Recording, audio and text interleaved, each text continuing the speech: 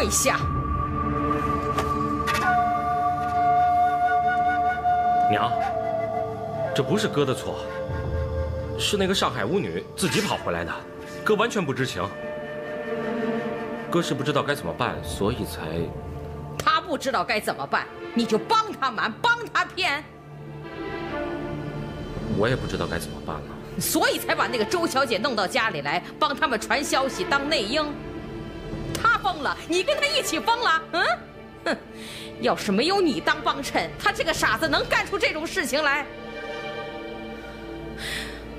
最可气的是，你还告诉我你已经把他送走了。真的是送走了，可谁知道他拿了钱说话不算话，自己又跑回来了。娘，我之前真不知道他住在周小姐家，不信你问大哥。是，我就说嘛，达海不会骗你的。骗鬼！我还信你们的鬼话？嗯？怎么刚巧就让这个教书的给收留了呢？娘，事实真的就是这样的。我也去找过那个舞女，劝她离开，求她离开，甚至还赶她离开。可是周小姐人家愿意收留她，您说我有什么办法？那你为什么不说？娘，金凤是个死心塌地的女人，她说跟定我就是跟定我了。她要是不肯走，谁劝也没有用。娘，这事要是一直瞒下去，我还真不知道怎么办。现在既然您都知道了，就正好他们，求您。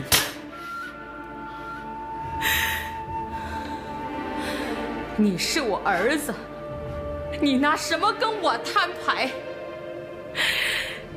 你是江家的子孙，你拿什么跟祖宗去摊牌？外头一个上海的破鞋子，你拿什么跟你明媒正娶的媳妇儿摊牌？你给我听清楚了，你休想，他也休想，我不会让江家毁在你们这些人手里的。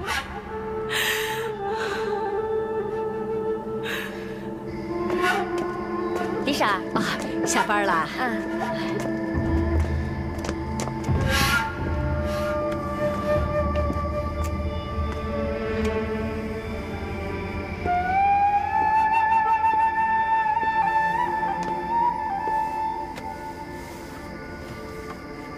想什么呢？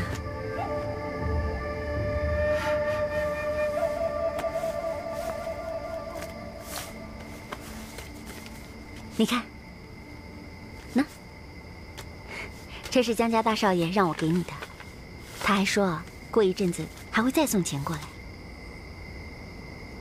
对了，他把那个房租也一并给我了，以后啊，你就不用再为钱的事情担心了。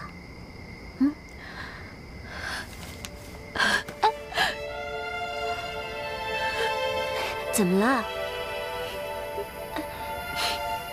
别哭啊！怎么了，景凤？我从来都没有遇到过像你这么好的人，你收留我，我已经感激不尽了，怎么还要给我钱呢？好啦，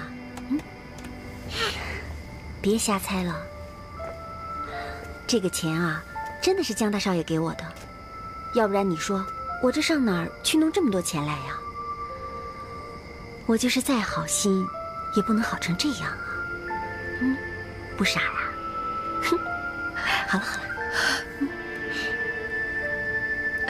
大天今天才来找过我，他把钱给了我，他怎么还会去找你呢？他还说，房租的事情，他会再想办法。怎么会这么快给了你啊？哦，他来过了。他来了，不是挺好的吗？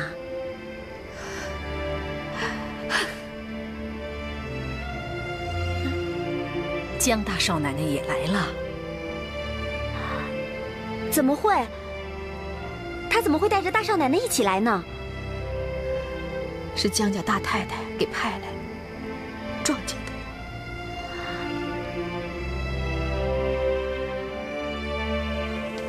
哎，好的好的。好，签个字吧。哎，好的。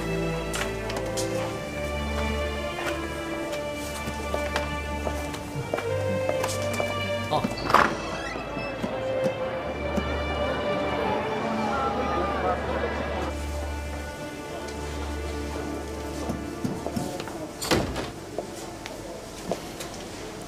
管大叔。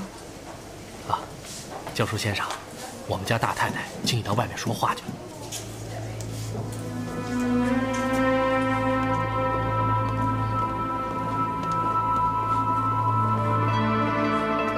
请。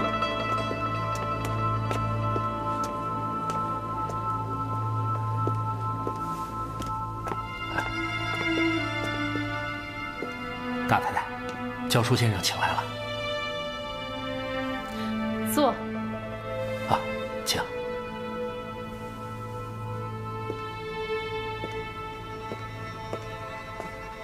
大太太，这里的老板说，让你一定赏个脸，吃个饭再走。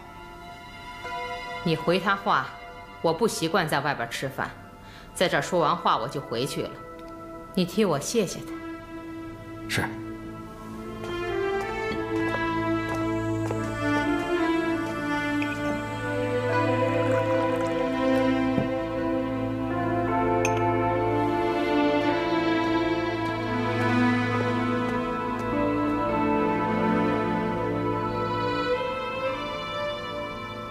大太太，有话要问我。我想要你给我个解释。您家2位少爷没解释清楚，还得您亲自来审我，您才相信。恐怕你说的话，我也不一定相信。你自然和我儿子是串通的，我也不怪你。你家境要是好，你也不必出去做事，更不必把房子分租给人。那您还来问我什么呢？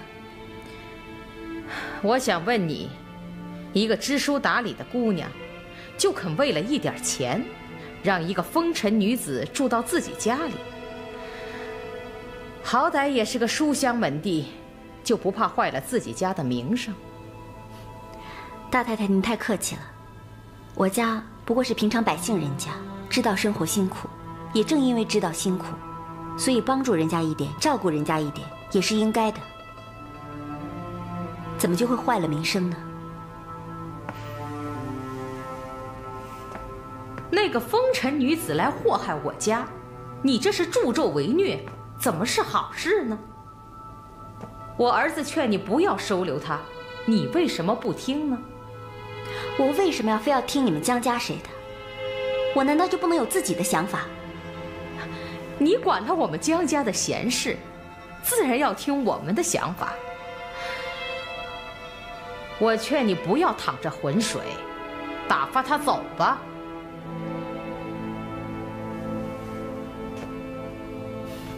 大太太，是你们家大少爷让人怀了孕，你们江家不能给他一个安排，难道还不许外人帮他一点吗？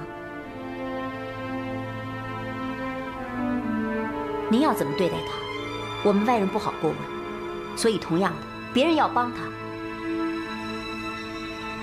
您也不该过问。说完了，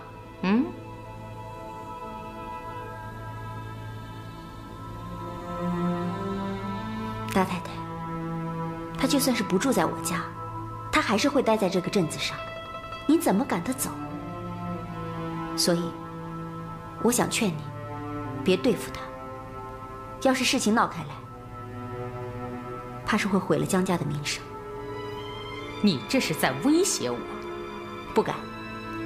不过我说的是事实。您逼他，他自然不怕闹。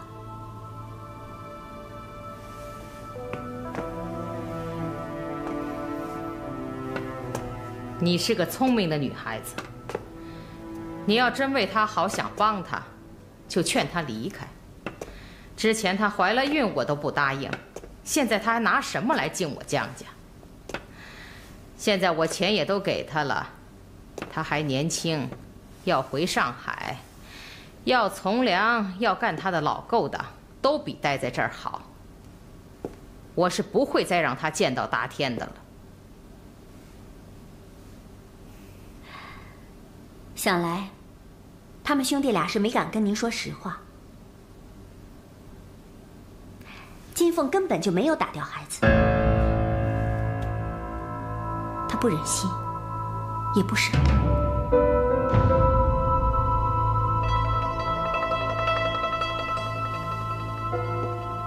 大太太，他是个痴情的人，大少爷是厚道的人，江家是有脸面、有声望的。就算是不能让他进门，不能给他名分，难道对他的生活也不能给一个安排吗？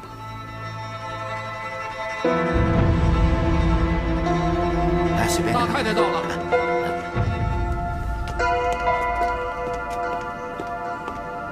哎，你怎么没通知我一声？哎，大太太好。大太太，大太太。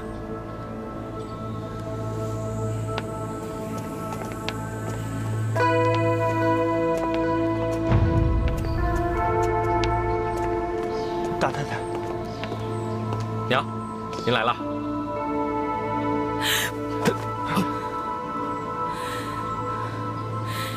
让富贵收拾东西滚回家去，再别来店里了。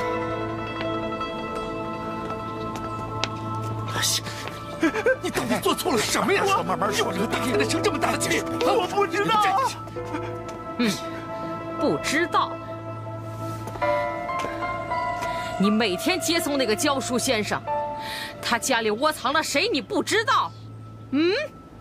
你知道了，你怎么不说？我不敢说呀。哎，这二少爷什么都知道，他都不敢说。这富贵，他敢说什么呀？是啊。你们全都是知道了不敢说。你们合起伙来瞒着我。好，你们就都瞒着我吧。你们这店里这家里，我还信得过谁呀？你跟我进来。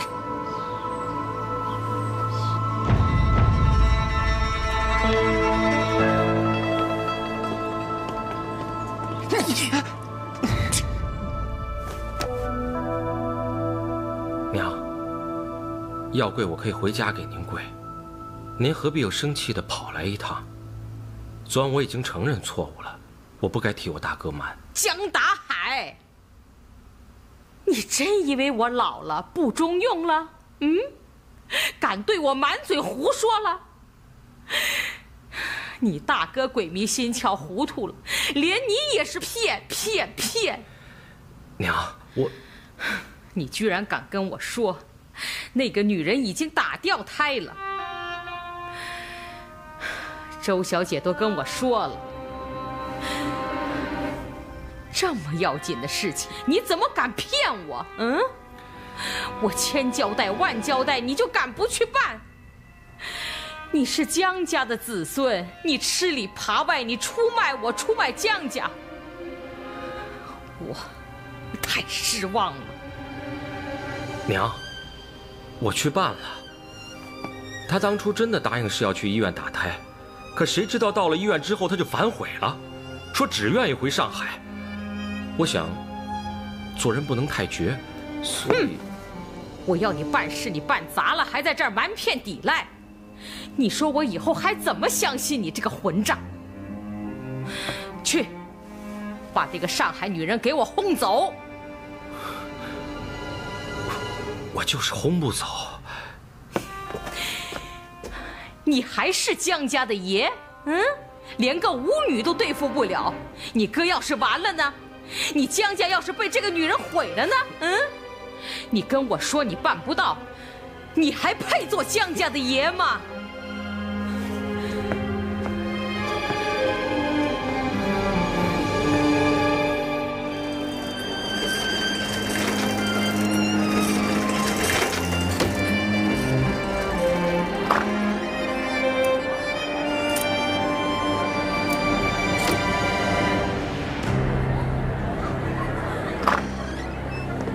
我看过了，你不觉得他写的小说更好吗？是吗？哎，前面开了一家新书局，改天一起去看看吧。好啊，改天去看看吧。哎，要不就今天？哎，张二少啊，你是来接周晴的吧？是。那好吧，你们先聊，我走了啊，再见。再见啊。你什么意思啊？你娘中午刚找过我，你现在还敢来烦我？我是被我娘逼得实在没有办法，所以才来烦你。哎，你还有完没完？你别捣乱啊！我今天找的是谈正事，你女朋友借我用一用。周晴，上车。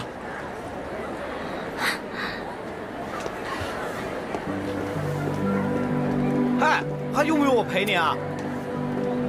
不用，回去。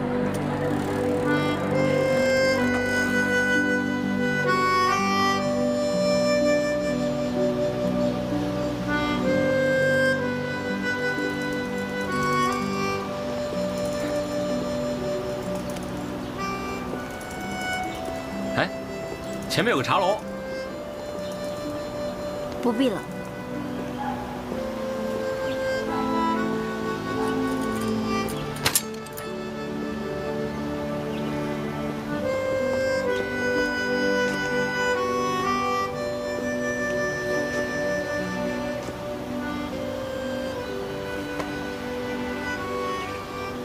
刘和谦他不是我男朋友，你江大海也不是我男朋友，以后这种无聊的玩笑就不要再开了。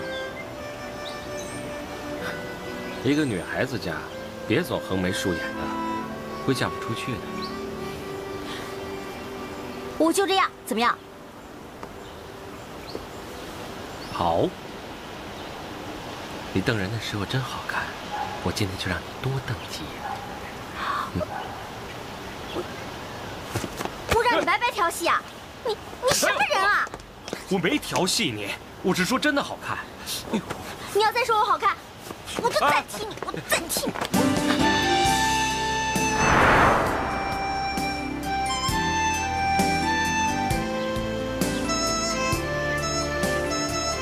你是真的好看。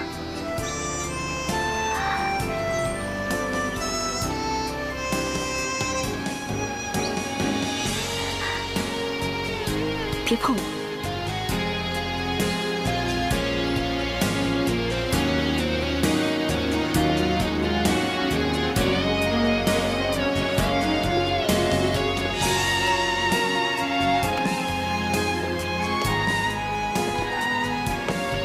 我有事跟你说。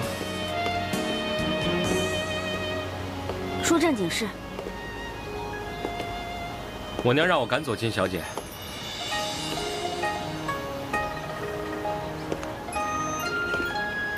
你娘决定的事，是从来不肯让步的吧？你要是没跟她说金凤没打胎的事，她或许还不会那么坚持。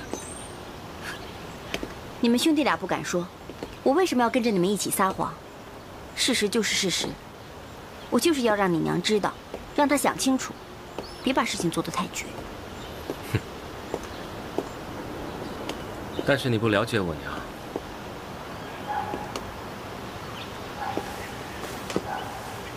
如果你了解她呀，你就不会这么说了。我敢打赌，她绝对不会让金凤进我们江家，更不会让她把那个孩子生下来。你信不信？哎，我警告你啊，你们江家可不许做出什么伤天害理的事情来。我娘要是气疯了，我可不敢保证她会做出什么事情来。那你回家去劝劝你娘啊。她古板，你也跟着她迂腐。你们家我看也就你妹妹还有得救，还知道要学一些新知识、新观念。什么叫新观念？把一个舞女娶进门，开个舞厅，这叫新观念了？那你哥哥喜欢人家呀，你们还嫌他的出身有什么用啊？还有，你呀，回去好好劝劝你娘，成全他们，要不然，他迟早会丢了这个儿子的。对。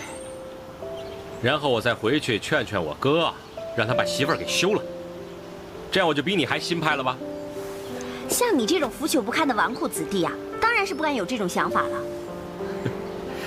你呢，就只会乖乖的任你娘摆布，配一个自己不喜欢的媳妇儿嘛，也不敢反对，然后生活不幸福也无所谓，就在外面胡乱鬼混。你呀，比你哥哥更糟。你没有他那颗真心，迟早会害死更多的女人。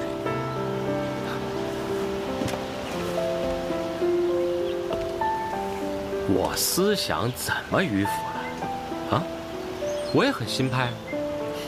你新派？你除了能听你娘的，你还敢干什么？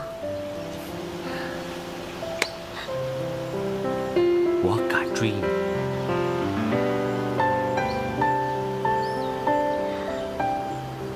你敢？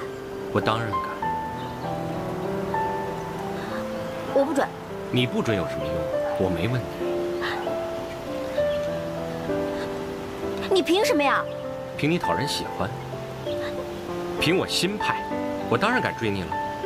难道要等我娘逼我娶一个我不喜欢的女人，让你来笑话我呀？你无赖！反了，你家在那边。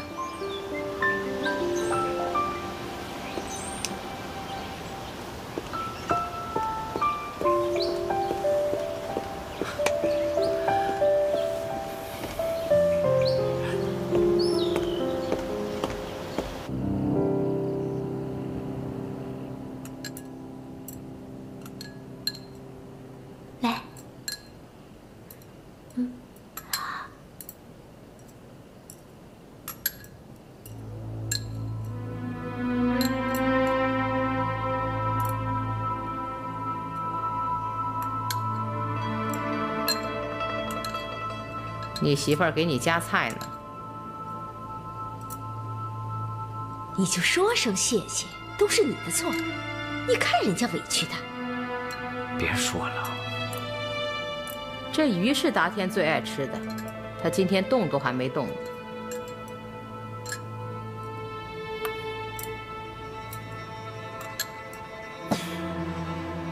这做的是什么戏啊？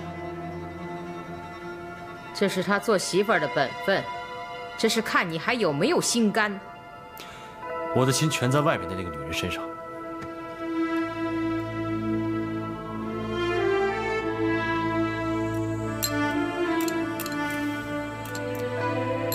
欢欢要是吃好了，就先下去吧，让他对他爹还有个好印象。是。来，欢欢。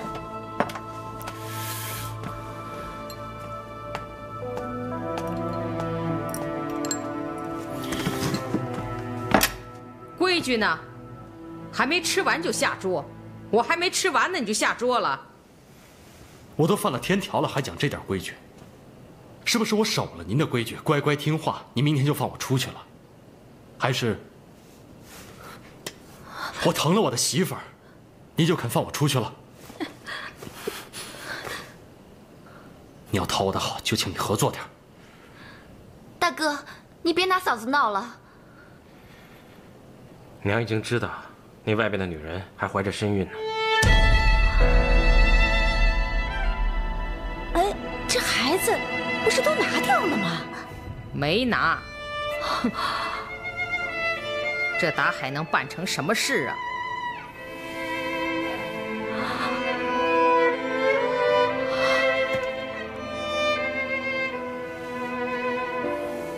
娘，既然您都知道了，能不能看在那个孩子的面子上？什么孩子？生不生得出来还不知道呢。就是生出来了，你知道是谁的？他来赖你，你就认了？我今天明确告诉你，他生不出来。你管他，就不管我的死活了！这个贼人！别这样，锦云，你别着急呀，你是个有我跟大太太给你撑腰做主呢，你急什么呀？你要是想在外头弄一个窝，你就先把我打死！你让我过这样的日子，我也不活了。快把他拉走！都别拦着！他现在不闹，什么时候闹啊？我今天就要让他闹死、哭死！我看看这个畜生怎么对得起人家！哼！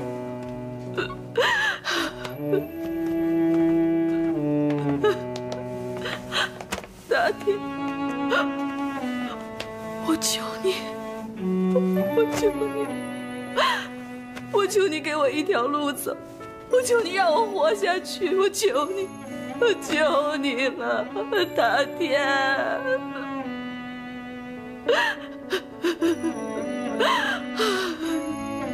怎么才考了个第3啊？哎呀，挺不错的。就是啊，姐。轩轩，看你能不能给姐拿个第1回来。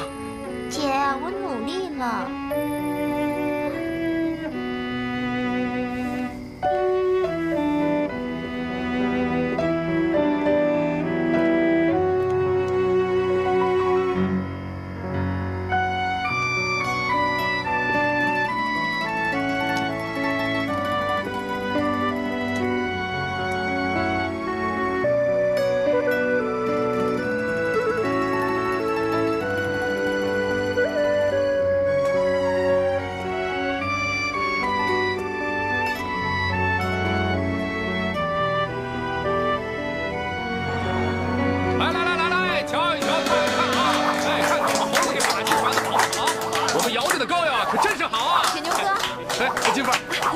来，你这生意真好。哎，还行。来，看我这膏药，晚2天回去，放在家里备着也好。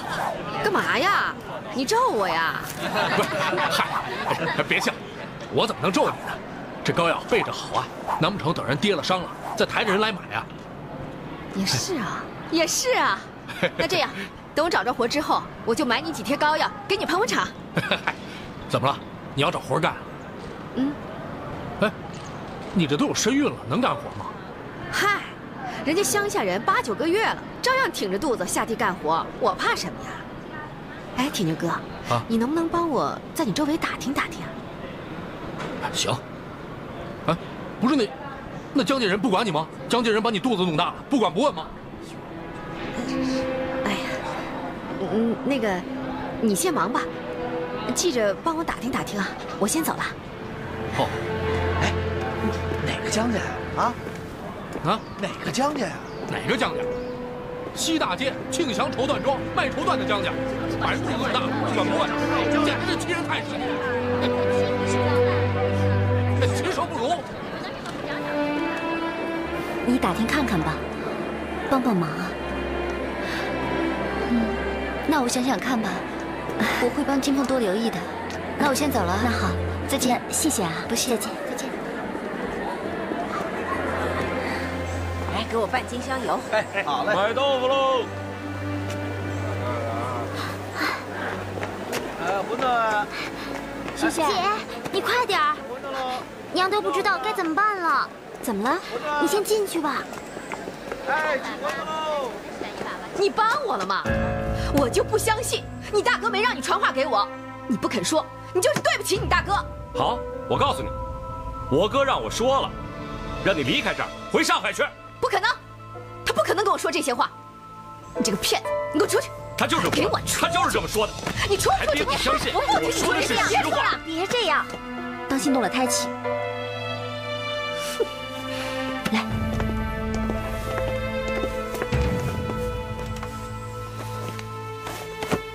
你就是想让他走。金凤，我问你，你走不走？我就是死也要死在这里。你听见了？请吧。把话说清楚，我自然会走。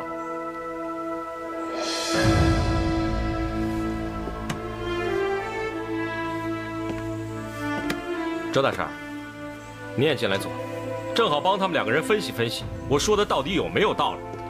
哎，我娘她不管这件事，你别想她听你的。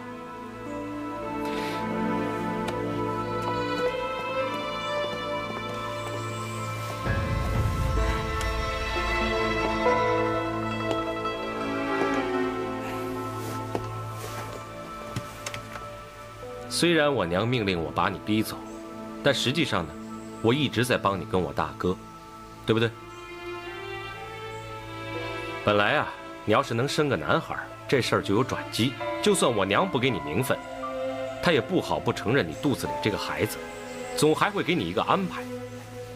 既然给了安排，我家就得见孩子，那不就能见你了？按我说的一步一步的走，你说这个结果会坏吗？所以嘛，达天就是让我留下这个孩子。但是你四处告我们江家的状，这事儿就完了。现在我们江家是脸面丧尽，被人耻笑，为了保全体面，只有完全不承认了。我娘要脸，更要江家的脸，他儿子的脸。你这么闹下去，只能逼着我娘做绝，不认这个孩子。你要知道，你在我娘眼里就是一个上门来要钱的上海的舞女。就算你在这儿待一辈子，我大哥也认不了这个孩子，江家也不会认你。是你自己把路走死了。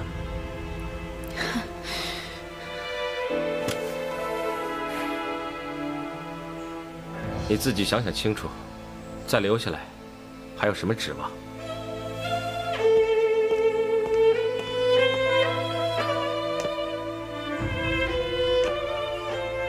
你要真的为他好，就把他劝走。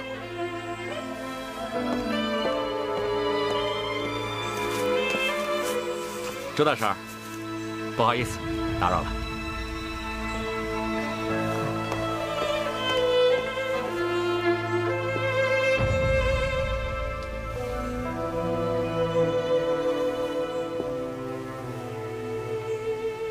金凤，反正都没退路了，我还怕什么？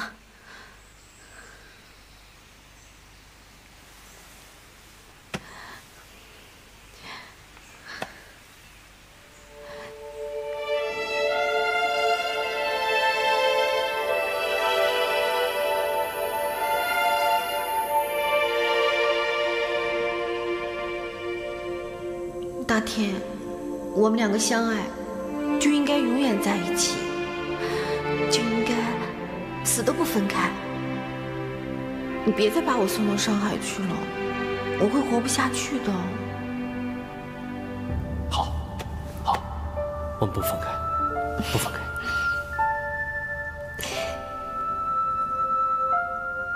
你给我听清楚了，你休想，他也休想。我不会让江家毁在你们这些人手里的。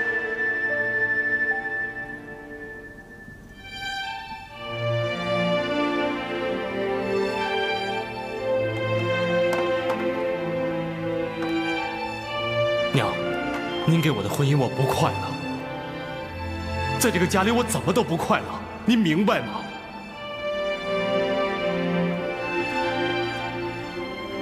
大少奶奶，大太太让我送西瓜过来了。偷人的又不是你，哎，你为什么就笑不出来呢？也不是要你当白痴咧着嘴傻笑，你和颜悦色、宽容大度啊。娘替你扮了黑脸，都去应付了，去教训了，你就不会捡个现成当个好人安慰他，去原谅他？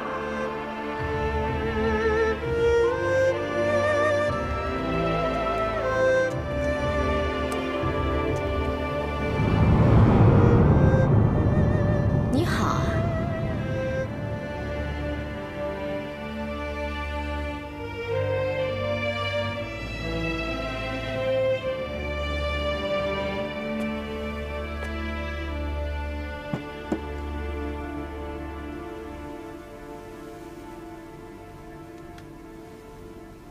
吃块西瓜吧。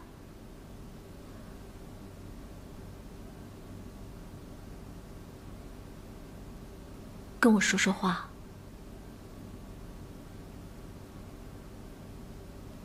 难道你不想找个人说说话吗？我能说什么？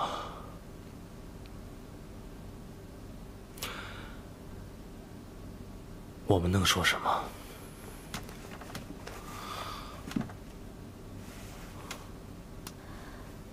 随便你说什么，我都听。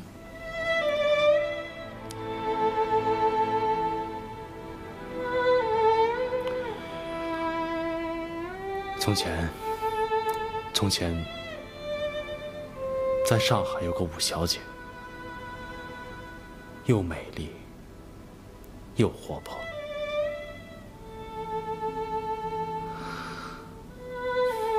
爱听？听。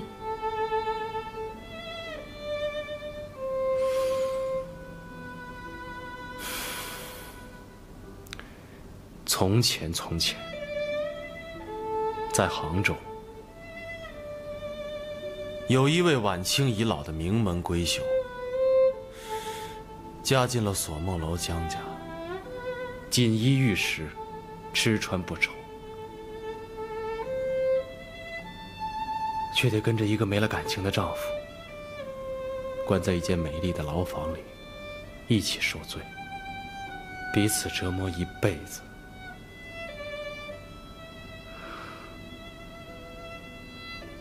这故事好吗？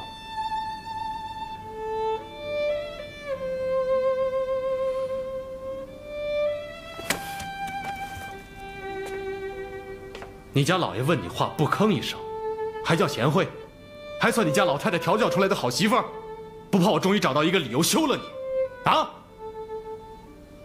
我不说，我只听。我不想说，我不能说，只能听。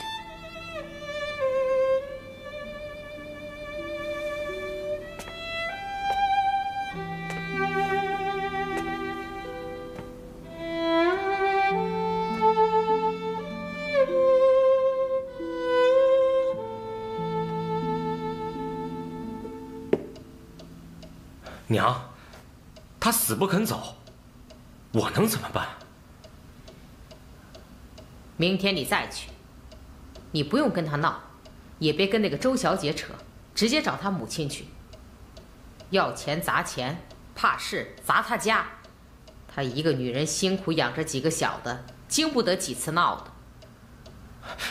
那这么做，那我们家不就成恶霸了吗？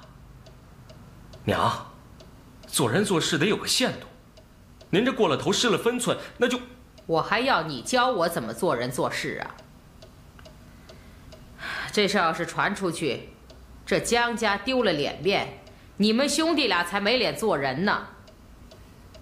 这事儿不能拖久，你办不办得到？你办不办得到？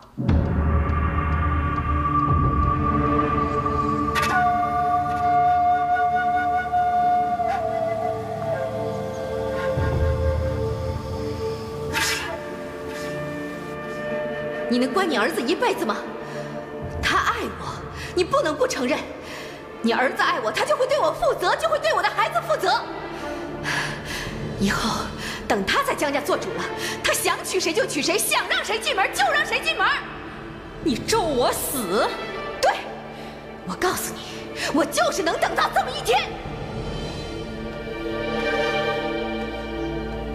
大太太，大太太。大太太，哎呦，大太太，你可千万别出去啊！我们江家哪还有脸出去见人呢？这外面都在笑话我们江家呢。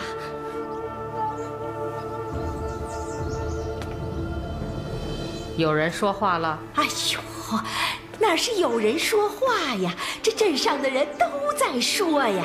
你知道那个卖鱼的说什么？说那个扫把星啊，大街小巷的喊冤告状，什么都说。还有那个卖鱼的，啊，还问我说你们家为什么一点钱都不给人家？哎，你说说，还有脸到处去说？哼，他这是要毁了达天，毁了我们江家呀！是啊，看看管叔，轿子备好了没有？是。哎，你可千万别出去啊！快坐下，坐下，坐下，咱们好好商量一下再说啊！你说咱们江家这几代人的脸都让他给丢尽了，你知道他们还说什么吗？说你呀，逼他去打胎，还说你缺德。那好，他无耻，我缺德，那我们就看谁死在谁的手里吧。